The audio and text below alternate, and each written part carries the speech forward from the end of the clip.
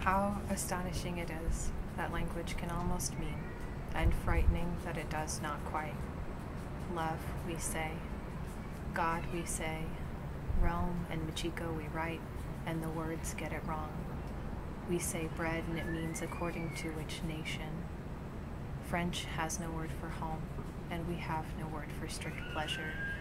A people in northern India is dying out because their ancient tongue has no words for endearment.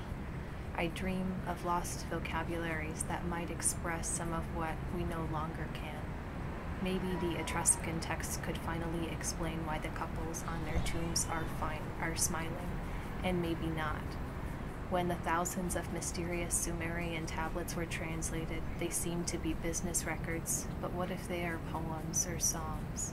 My joy is the same as 12 Ethiopian goats standing silent in the morning light. O Lord, thou art slabs of salt and ingots of copper, as grand as ripe barley lithe under the wind's labor. Her breasts are 6 white oxen loaded with bolts of long-fibered Egyptian cotton. My love is 100 pitchers of honey. Shiploads of thuya are what my body wants to say to your body. Giraffes are this desire in the dark. Perhaps the spiral Minoan script is not language, but a map. What we feel most has no name, but amber, archers, cinnamon, horses, and birds.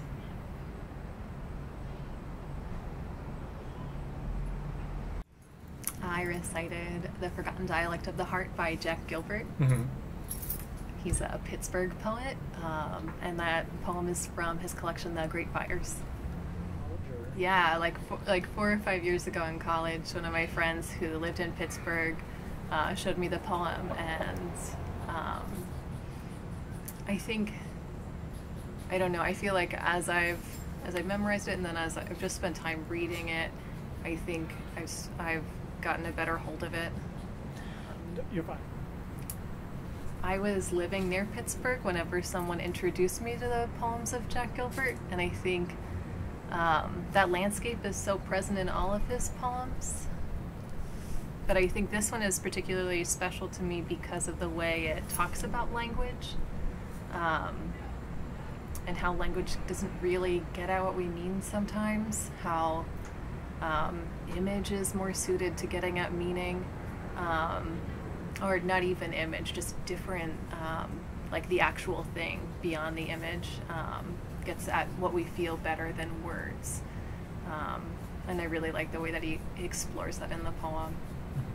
I don't know. I know he was like a contemporary of the Beats.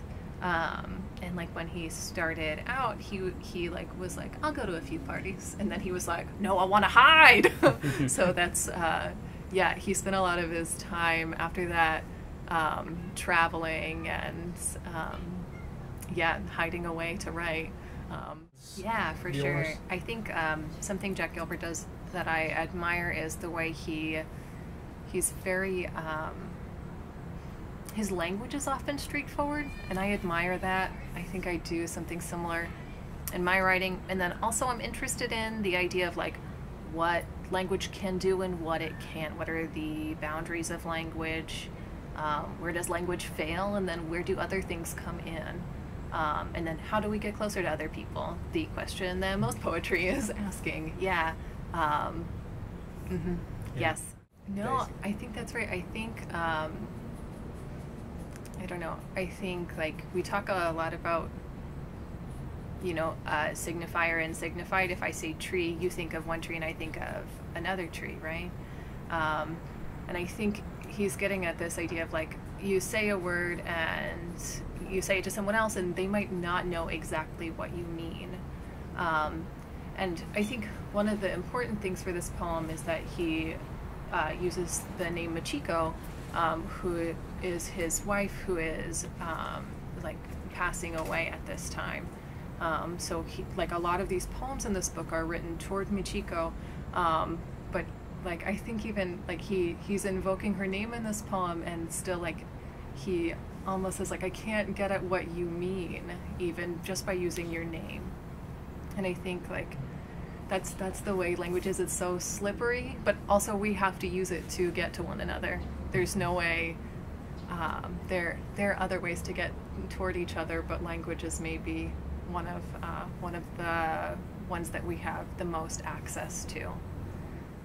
One of the things I'm exploring in my poetry is my mother-in-law speaks Spanish and I speak mostly English, and there are some places where we can cross that language boundary, but because there are only so many words that we can use, there are only so, like, it doesn't allow us to really get close to one another. The way we get close to one another is by spending time together and being in the same space. So it's not necessarily where language fails, it's where my language fails. But I think, I think being together does a lot. And I think maybe it does some things that language can't do. Say exactly. The amber, archer, cinnamon, horses, and birds. Yeah. Yeah, I think, like, just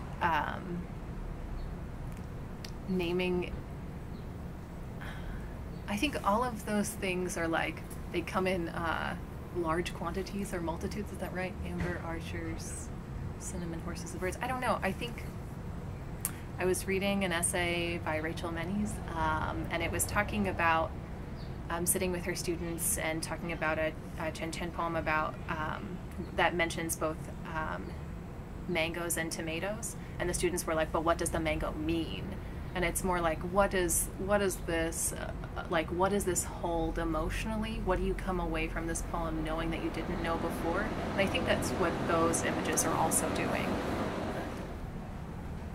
I was reading an interview with Ocean Vuong, and he was saying, you know, the way like, awards and like publications are useful, but like he advised his audience, like, don't make them your whole life. Like, use them to find your people, and then I think he used like the example of like a subway, like get off at your stop, find your people, and then like keep working on your craft. I think that's good advice. Like I think like do the good work of writing the hard poem. Yeah.